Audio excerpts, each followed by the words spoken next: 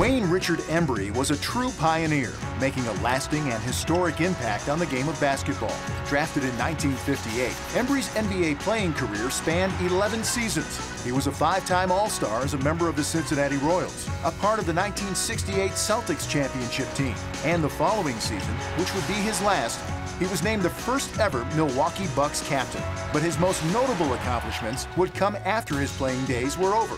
In 1971, Embry was hired by the Milwaukee Bucks to serve as their general manager, becoming the first African-American GM in the NBA and in any other major U.S. team sport.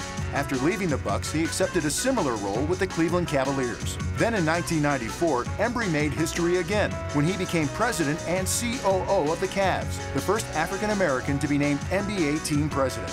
He won 2 NBA Executive of the Year awards during his time with the Cavaliers. He helped pave the way for some notable GMs, such as Brooklyn's Billy King, Orlando's Otis Smith, and Detroit's Joe Dumars.